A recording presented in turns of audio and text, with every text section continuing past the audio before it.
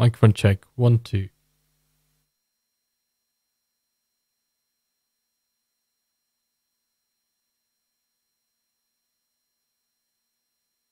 Mic check.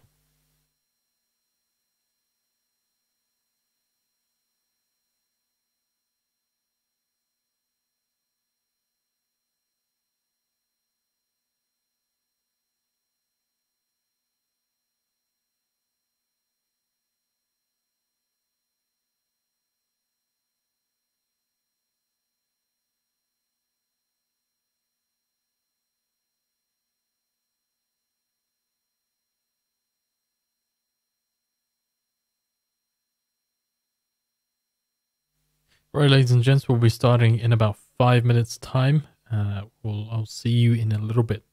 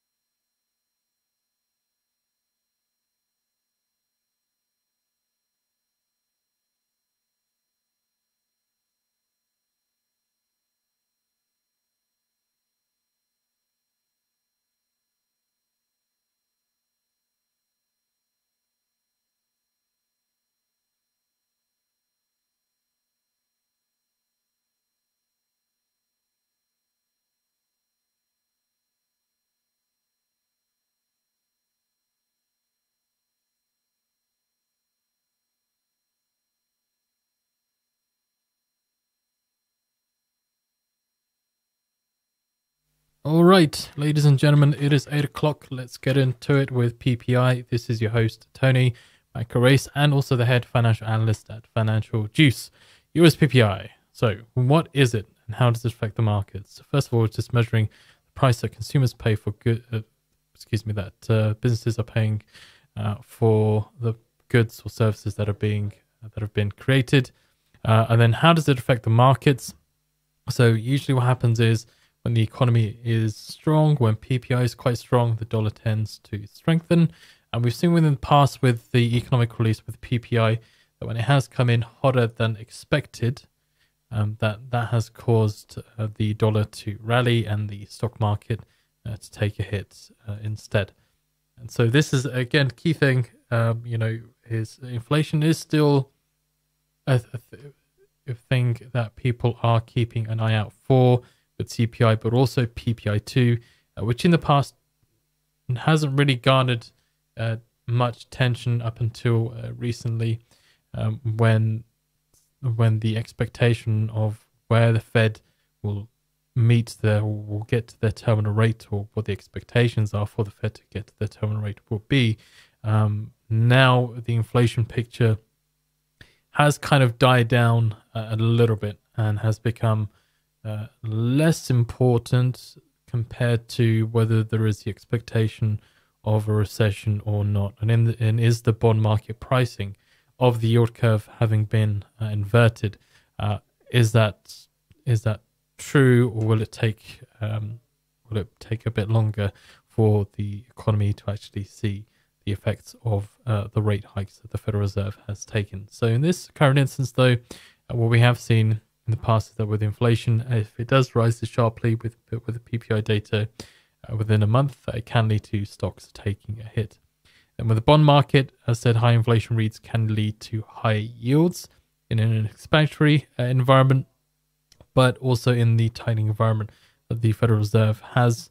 Then that can also mean that the bond yields can see an appreciation. Of course, bond prices would see a depreciation on the flip side as well. Now, the other thing to be aware of is where is the economy at the moment. The key inflation gauges of the US are, it's important to understand that we need to have a look at what is the overall picture and what does that mean for the PPI print. Could it be lower than expected or higher than expected? Well, overall, the picture that's been painted, and we had the CPI on Tuesday, if you were trading that with me. Employment cost was at 1% compared to the prior 1.2%, and the stock market had enjoyed that. CPI year on year, stickier than it has been in the past when we've seen releases, but it is still lower at 6.4% compared to the prior 6.5%. Core CPI year on year also did tick down lower to 5.6% compared to the prior 5.7%. Don't forget, ladies and gentlemen, to share the video, like the video, subscribe to the channel, get the word out there if you find this information useful so far. We've still got a little bit to kind of go, especially with the deviations that we've got to kind of go through as well for the economic release. Hello, everybody. Hello. Trappist29 says, hey, Tony, once again. MIH with a pink wavy hand, and Shane Shady saying hello. Hello to you all. So going back to where the economy is at the moment, ISM manufacturing prices paid was at 44.5 compared to the prior 39.4. ISM services prices paid was at 67.8 compared to the prior 67.6. Productivity was also higher than the previous at 3% compared to 8%. Import prices are 4% compared to the prior of minus 0.6%. Export prices minus 2.6% compared to the prior minus 0.3%.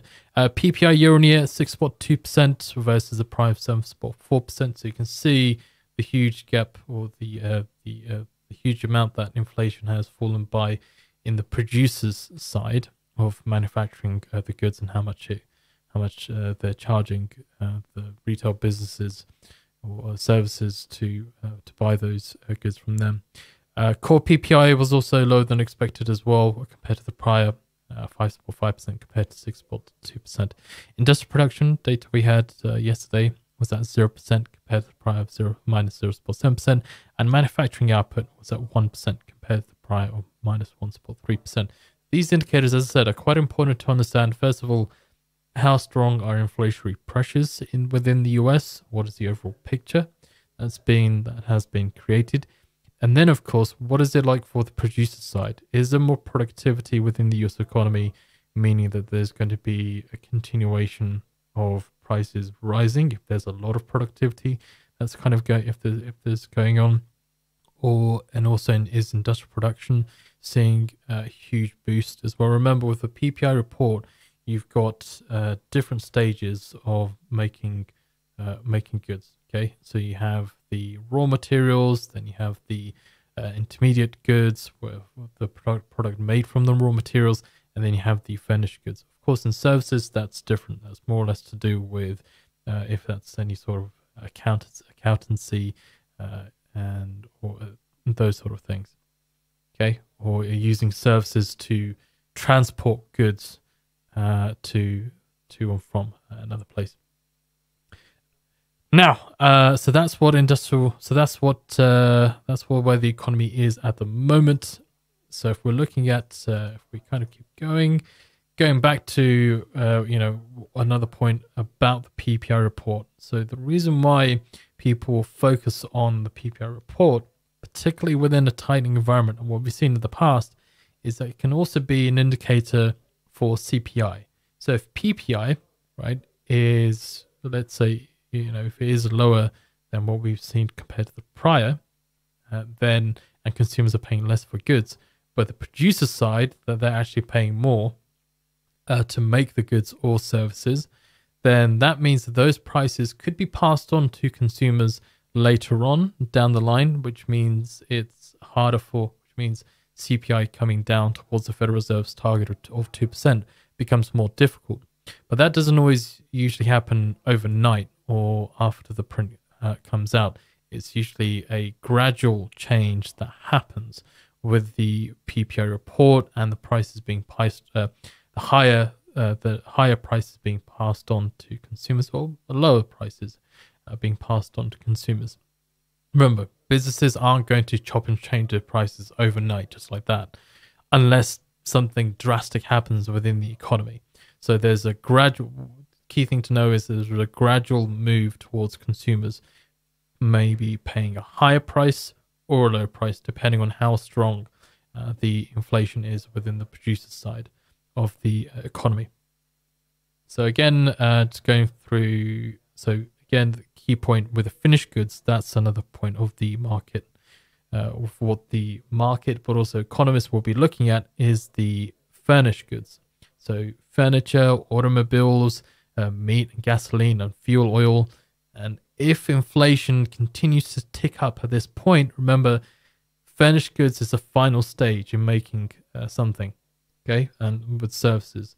So if prices are still rising at that point, then that means that there's more of a likelihood for CPI to continue to move towards the upside or remain sticky, and maybe only see a small depreciation in the price of those goods and services.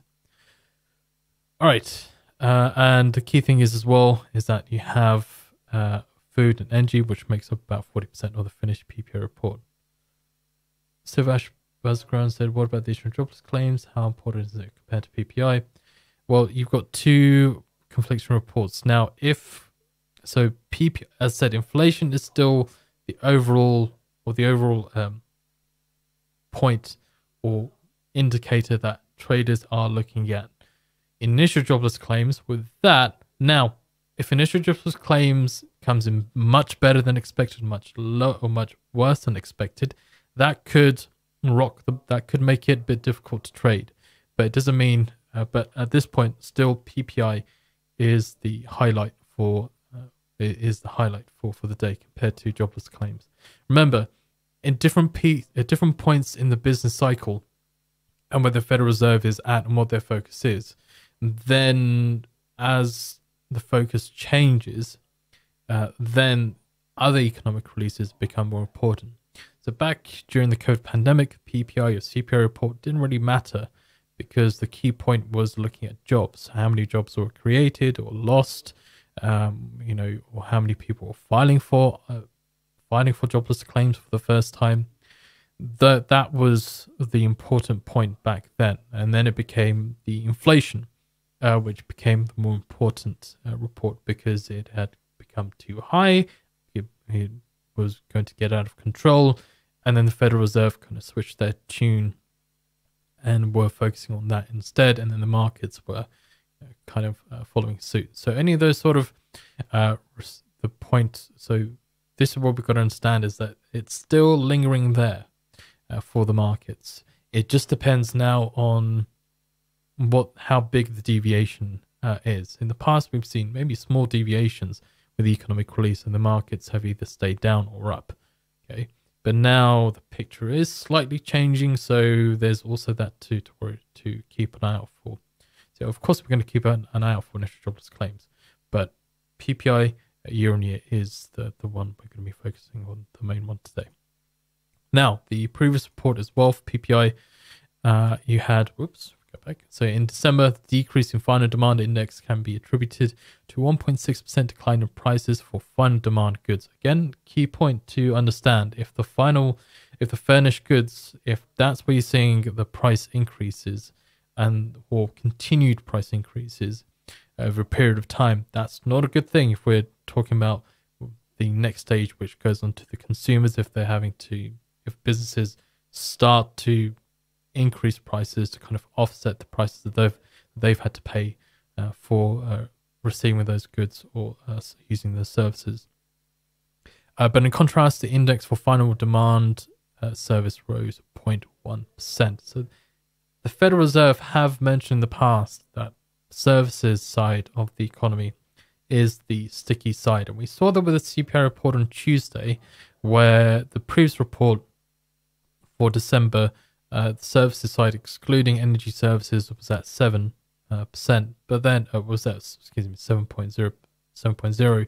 But then the next, or the report that we had this week, it was at 7.2.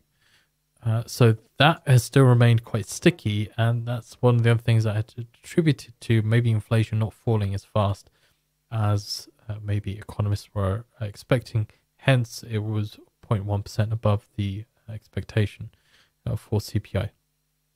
Now, sentiment and investment banks and the views from the markets too.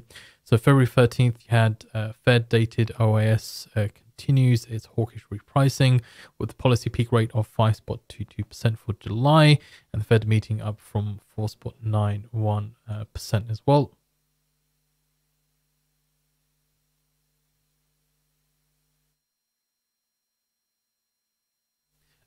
And then you had, so the other thing you had is from Morris Harris's George Bull. So the good earnings will indeed end up being good for the stocks rather than the opposite of what has been for the last 6 months. So again, the shift to the economy rather than how long the Fed will rate hike how long the Fed will hike for. Again, it's a shift from inflation is more or less going towards the Federal Reserve's target. So does the shift turn to how much the economy will be affected, and how soon does that shift happen?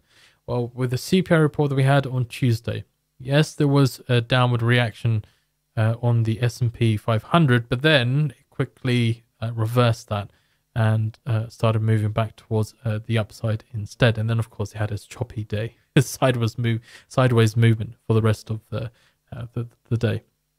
Towards the tail end of the US session. So this is what I mean. So if with PPI, if we start to see that couple more reports with PPI showing maybe mixed reaction, if the data doesn't show too much of a deviation, then you can kind of see that the markets are thinking, okay, instead of thinking about what the Fed is doing now, because if they're near towards the end of their hiking cycle and getting close towards the terminal rate, then it's just left to how the economy performs, and if earnings keep up with the rate hikes, or does the economy start to falter and businesses start to take continued losses or bigger hits with the rate being quite high. So that's one thing to also highlight too with the PPI report. If it is hotter than expected, and hotter than the prior figure. Okay, that's the key point too. If it's higher than the previous figure, okay, then that's really going to confuse the markets, thinking, okay, if the producers are still, setting these high prices, then that means CPI could be stickier in the future, and that could mean that the Federal Reserve might have to hike for longer, and inflation still remains in the picture.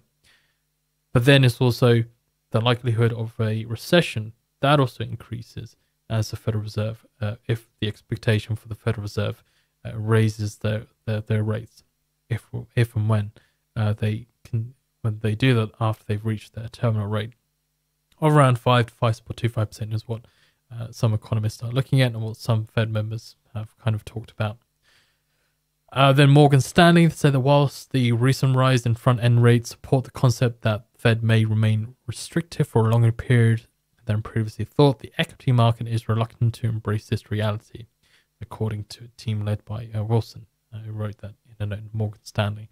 So again, it's the point that if inflation, or if these indicators do remain higher than, if they don't continue to go higher, and if they do start to moderate a bit more in the future, then or if they have the flip side effect where they are higher than still higher than markets are expecting, or maybe what the Fed is expecting, then that could mean that the Federal Reserve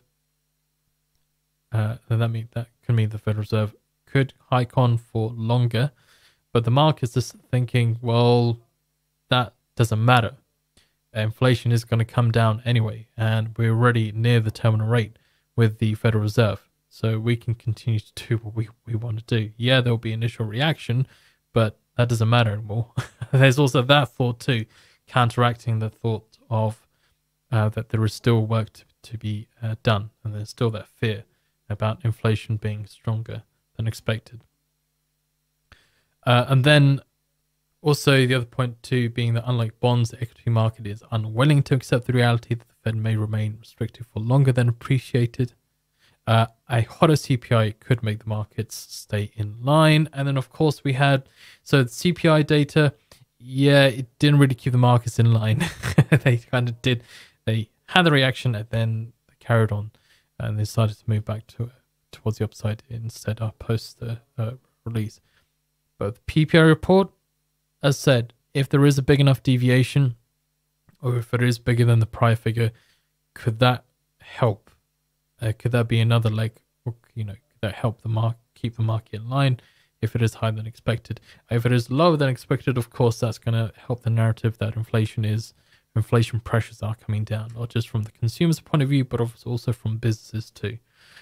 There's also that to be aware of. Then the Fed and government and others as well, in their views. So Fed's Bowman says, I expect that ongoing increases will be appropriate to bring the federal funds rate to a sufficiently restrictive level, and that it will need to remain there for some time to restore price stability. Williams said that recent data supports the case for additional rate hikes. A year-end federal funds rate of between 5 and 5.5% appears to be reasonable. So giving a more of a hawkish perspective of where the federal funds rate or where the terminal rate should be within, and then compared to some of the other members who have been maybe looking at 5.25%. You've had a very strong non-farm payrolls report. You've had a stickier inflation report. PPI, again, another key point, another key release to be aware of that could add another inflationary report. If that is stronger, much stronger than expected, does the expectation for rate hikes also go higher? Now, you had yesterday that Fed swaps were no longer pricing in the 2023 basis point rate cut. Okay, so that's out of the picture, considering how sticky inflation is. Traders were trying to price in that the Federal Reserve could cut rates this year or by the end of this year, and that's bam, out of the picture. But instead, Fed swaps, what they did is they priced in the highest policy rate in July 2023 at 5.27%. So again, in the past, it's been hovering around 5%, and now it's creeped up to the point where it's at 5.27%, or 5.25%.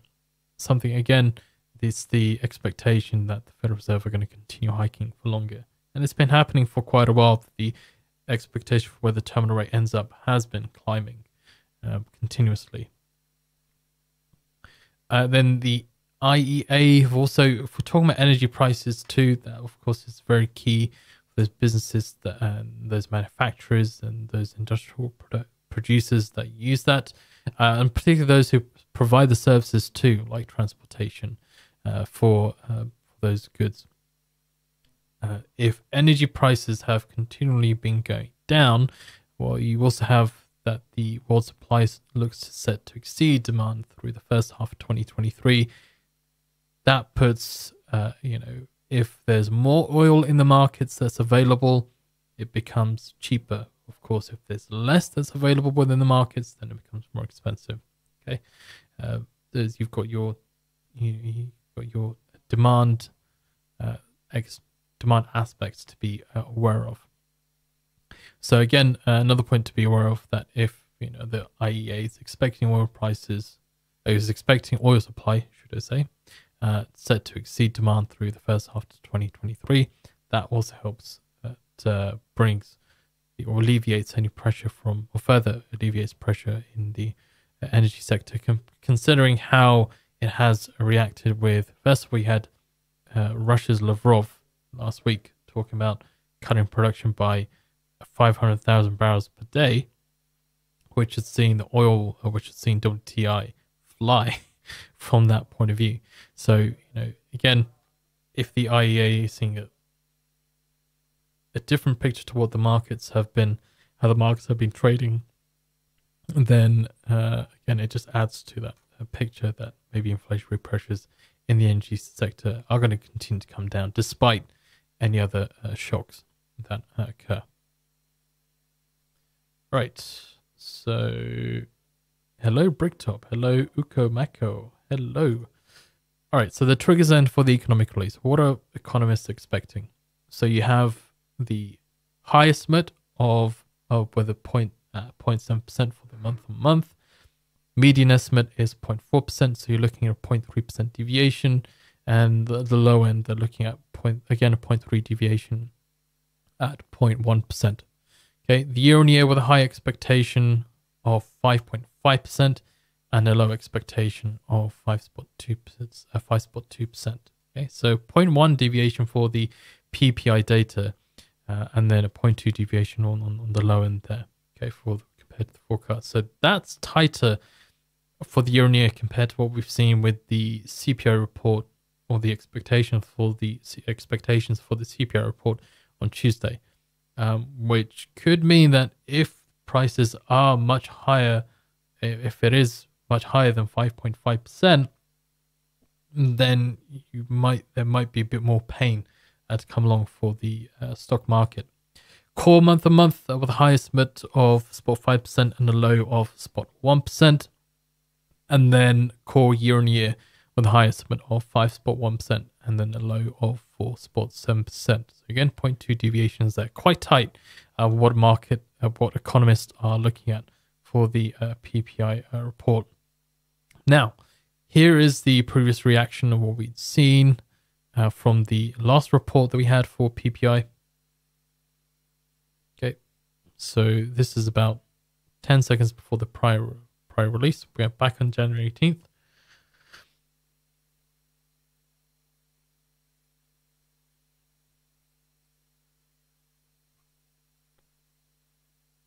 Okay, so data came out. It was lower than expected.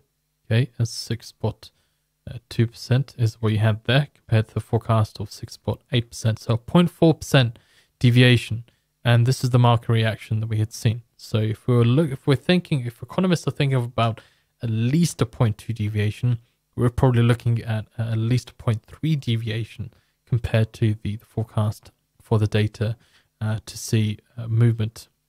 If we do either way, to see a bigger amount of a stronger amount of volatility if I kind of just skip forward, also at the same time, you did have retail sales too. So retail sales was also worse than expected. So that also helped the stock market see a bit of a move towards the upside. Of course, we have initial jobless claims. So if the data for initial jobless claims is worse than expected, that plays in the hand of the stock market. That means that the stock market would see a move towards the upside and could see a move towards the upside instead.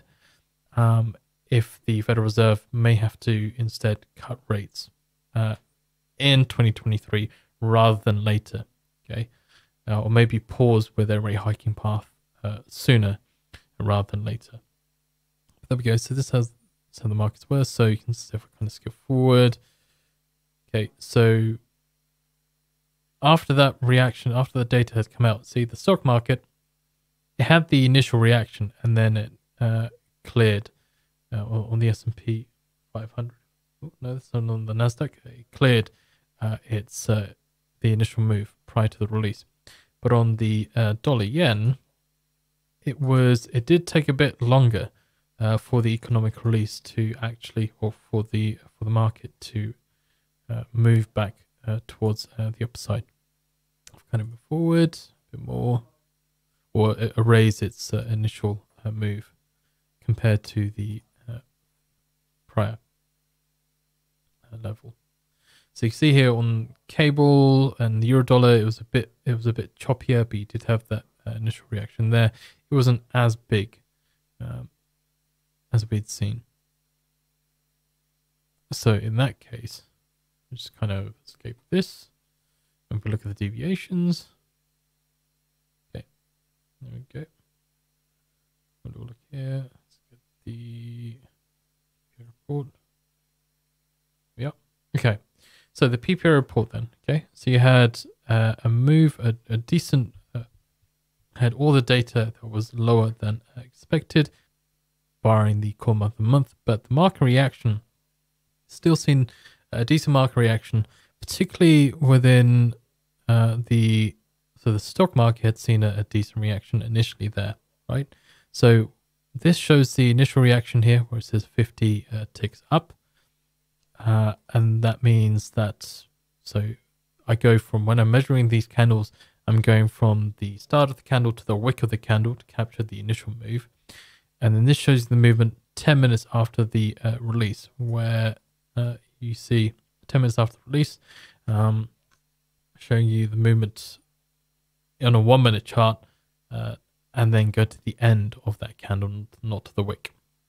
So you can see it reversed pretty quickly within that time frame that we had seen with this sort of data as well, compared to what we had prior. When the data was higher than expected, the markets stayed down for longer. But when the data was falling in line, and it was more or less going as traders were expecting it to go, the markets were able to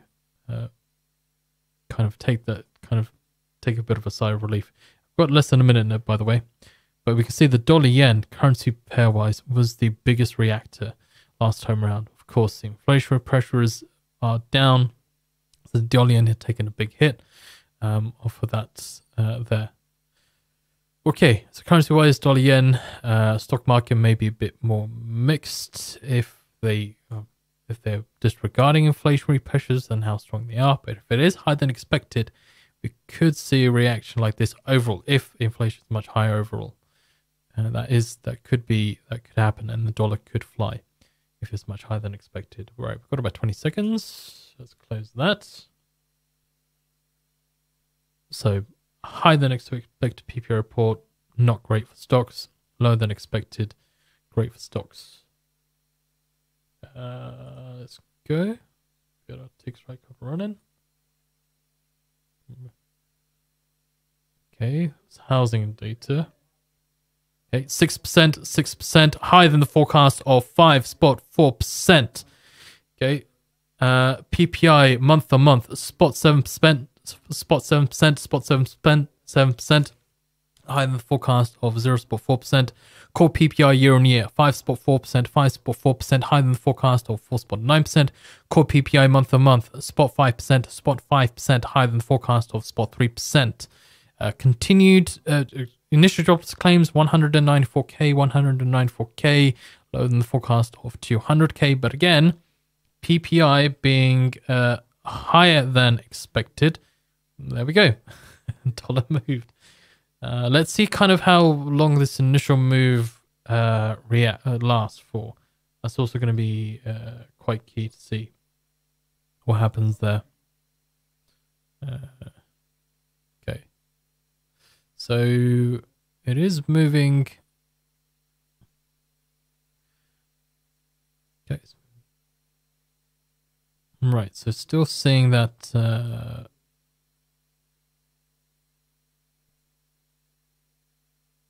S&P is still not having a good time. Okay. Let's keep an eye on gold too. So we've got 2 year. So if we're looking here, the 2-year bond price, which is the rate sensitive bond. Okay. Let's go here. Let's go. Right. Let's measure that. Ooh.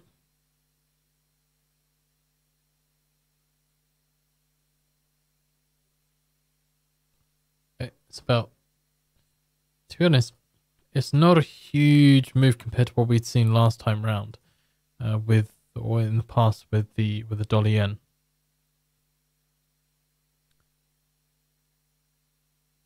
Yeah, I know. Somebody said Bricktop says, "Oopsie, here we go." Tony, can you explain why markets are exploding up? It makes no sense to me. What do you mean why markets are exploding? We're literally looking at the S&P is going down. What side? Which point are we talking about? Are we talking about the dollar rallying? Because that's what I see at the moment. And the stock market is taking a hit. Scotch and stocks. Oh, wait. I think we are in recession rhetoric. Well, this, so earlier on I was talking about the point of whether or not, or how strong is the recessionary talk. But at the moment, so if you remember what I said, if data is much higher than expected, which it was, and inflation isn't coming down, that leads to the expectation for the Federal Reserve to hike for longer, and the possibility of a rate cut to happen in 2023 is out the window. So that's what the markets are reacting to now. So the point, if we're talking about recessionary talk, and if we're talking about recessionary talk and the expectation for for recession, and it kind of depends on how the markets react here. Do they kind of does it reverse quickly, or does it continue its downward movement? And then you'll kind of know how important the recessionary. Yes, the recessionary talk is important, but markets will kind of tell you. And all right, let's kind of measure the rest. Let's see. All right, there we go. 58 ticks there. So I think that's a slightly bigger movement compared to what we've seen in the past on the S&P 500. Let's bring it back up. Yeah, so the initial move on the S&P 500 here today was bigger than it was last time around.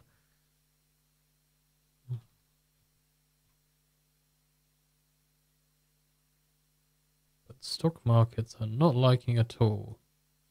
The euro dollar too.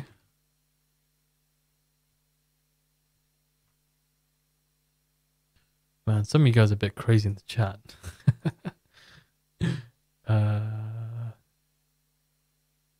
Pricked up.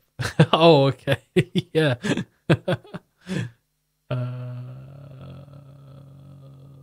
Sorry, that was from before the release.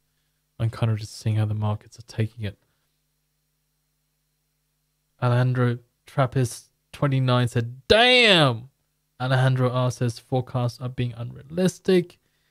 Oh, Italo says minus 3k in 20 seconds. Lol. Scotch and Stock saying this should rally markets at open. Yeah. Yeah, I think it's because they're expecting inflation to just drop down. Like last time round, right? You had a zero point 0.4 deviation on the inflation, excuse me, on PPI, on the PPI report. Okay. But still, okay, maybe today, if he dies, he dies. Maybe that's what PPI's just said. Yeah, not yet a big move, not compared to what we've seen last time round. With the PPI report. All right. So don't forget, if you've enjoyed this video so far, don't forget to like the video, subscribe to the channel, get the word out there, share it with your family, your friends, even your pet dog or cat. Doesn't matter. As long as we're getting people, as long as we're getting bodies that are watching this, and then that's all that matters. I kid, of course. If you genuinely enjoyed the content, then do get the word out there. Wow. Okay. It's not having a good day. But the dollar yen, not really showing what the stock markets is showing.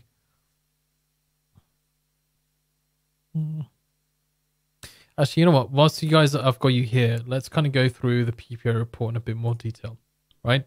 Why is the stock market still going down, and why is the dollar like this? So let's kind of go zoom in to this here.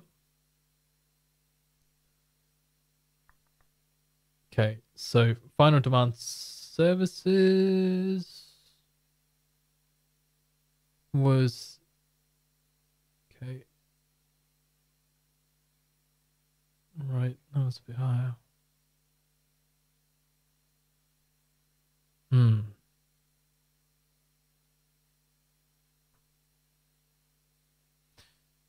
Yeah, so services is having an impact, by the way, for intermediate demand. Moved 0.5% in January after no change in December, which is, again, services side is still the sticky side, so the stock market isn't liking that. We'll see what the markets are pricing in as well. Through.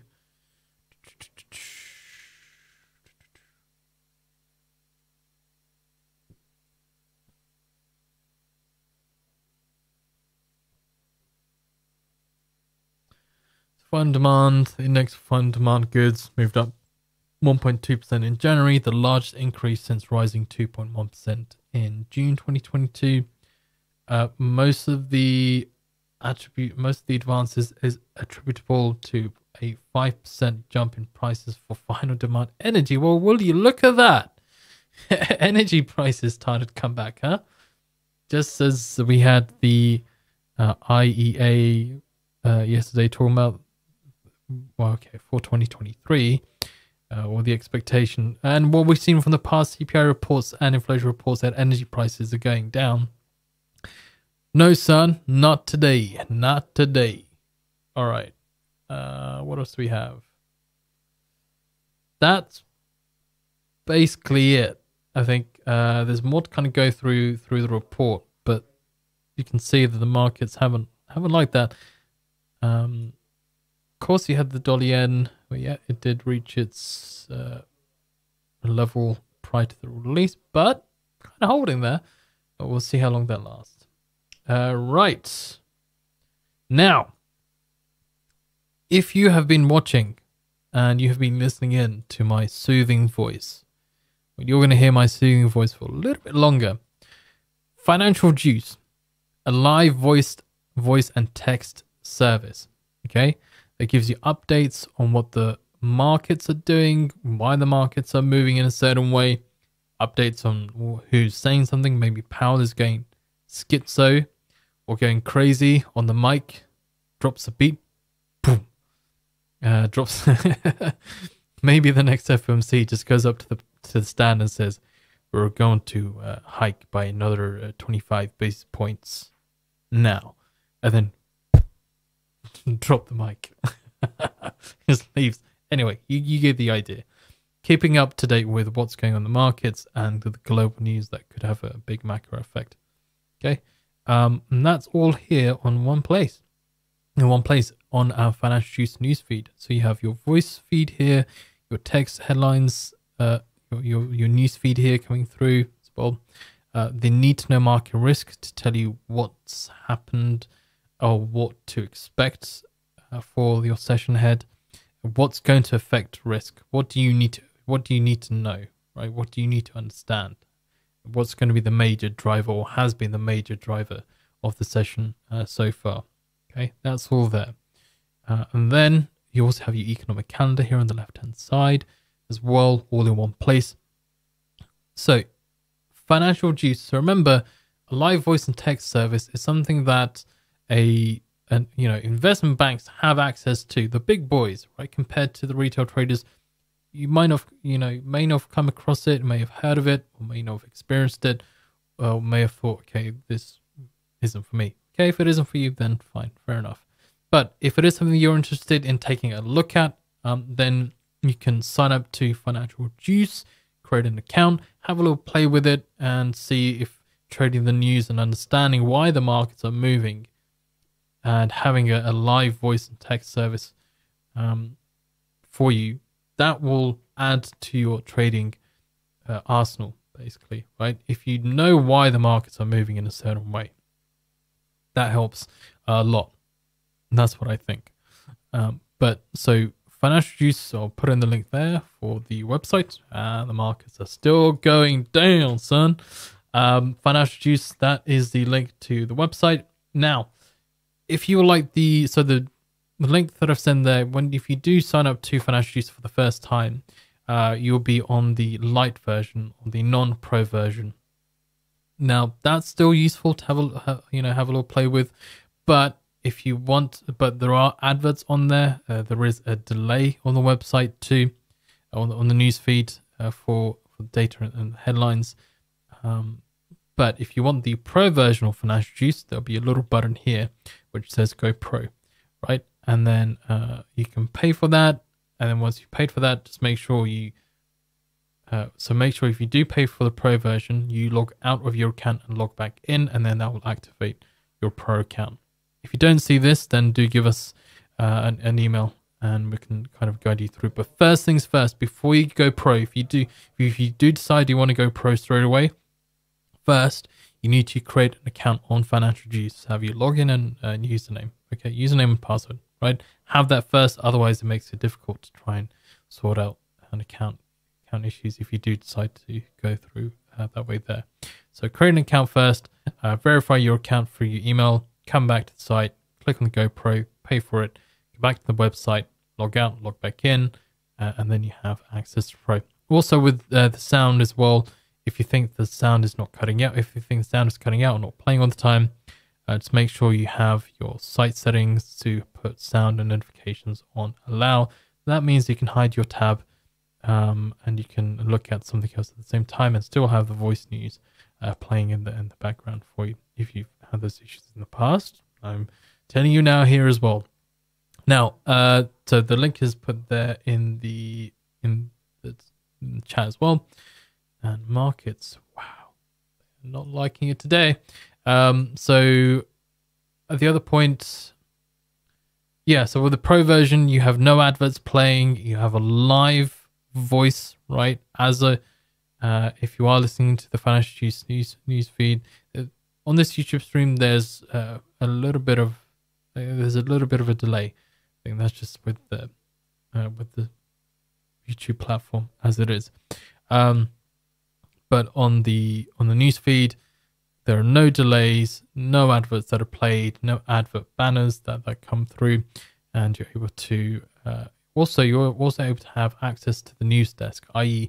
talk to the analysts here and ask them any questions that you have about why the markets are moving in a certain way, or what's going on here.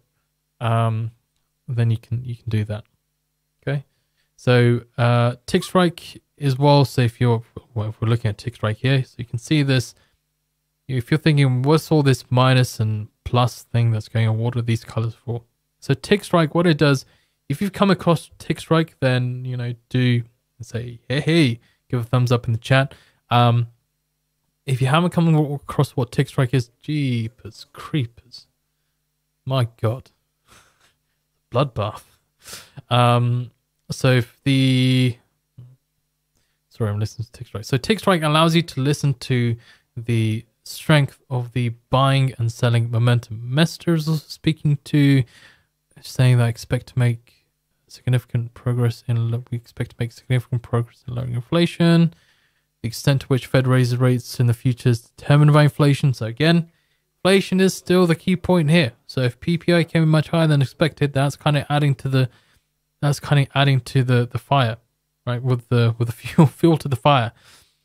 But going back to TICKSTRIKE, what it does is, as said, it allows you to listen to the order flow within the markets. Okay, buying and selling. Or another simple way to put it: how strong is the buying or selling momentum? Sludge says, I hear those TICKSTRIKE ticks in my sleep. Yeah, I know how you feel, buddy. I know exactly how you feel. But yes, so it allows you to listen to how strong the buying or selling momentum is. Now, the way you can kind of adjust that to what you see these numbers here, where it says minus 30, minus 1. So this shows you the level of sensitivity. Okay. So 1 is the most sensitive to market reactions. So if there's, as you can see, there's a little bit of buying or selling going on, then TICKSTRIKE will go off. All right.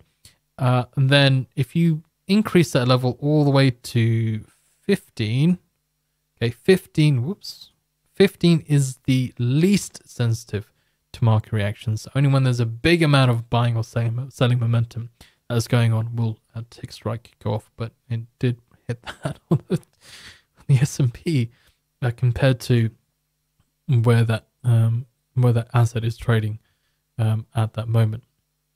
Mester saying upside risks to inflation remain in place. January CPI data show that there's still more to do on cooling inflation. Okay, so yeah, not nice. But again, so 15 is the least sensitive, 1 is the most sensitive to market reactions.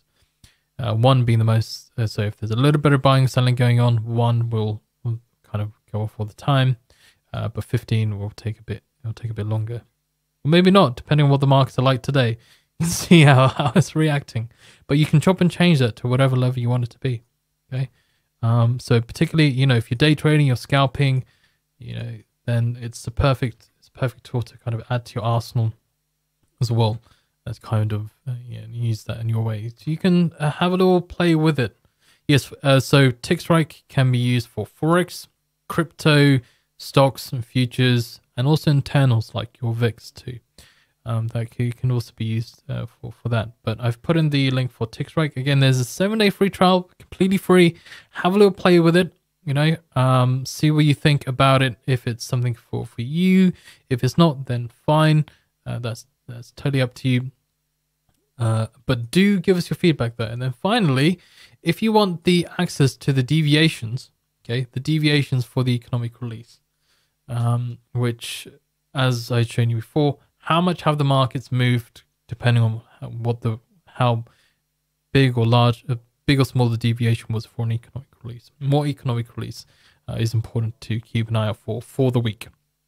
Okay, that's what I provide in the mailing list. Okay, so not only do I provide the deviations for the economic releases, but I give a short summary of what to expect for the week ahead in Asia, the European session, and the US session, and a summary of the weekend news.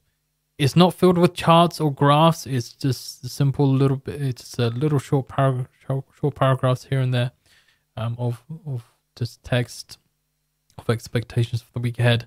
But the nitty gritty comes along with me speaking to you here and showing you doing this wonderful presentation, delightful presentation. I don't know if anyone watches wrestling, but if you do, then you would understand that reference. But anyway, there's the link there. And then finally, you can also trade, if you like trading unusual volume activity in stocks, Forex, futures, then you can join the free beta test group of our new service of unusual activity. And just give us your thoughts and opinions on how that was working for you, if it does work for you or not. But for now, that basically does it for the week. We've had CPI, which is sticky, and then PPI, which is hotter than expected. Markets are still not liking it. But yes, Bricktop says, indeed, Tony, thanks. Taylor Adams says, what's up, my man? Been looking at your website since a friend turned me on to it. Very cool. I appreciate that. Hey, let's get the word out there to even more of your friends as well. And don't forget to like the video, subscribe to the channel, and get the word out there. If you found the information genuinely useful for you, then go ahead and do that. If you didn't, let me know. And what can we do to improve? What can we do to change things? I'll put my email in so you can do that. All right. Well, enjoy the rest of your week. Have a great Thursday. We'll see how long this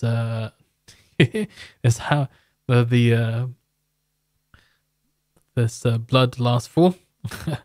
But for now, all right, take care, guys. All right, thank you.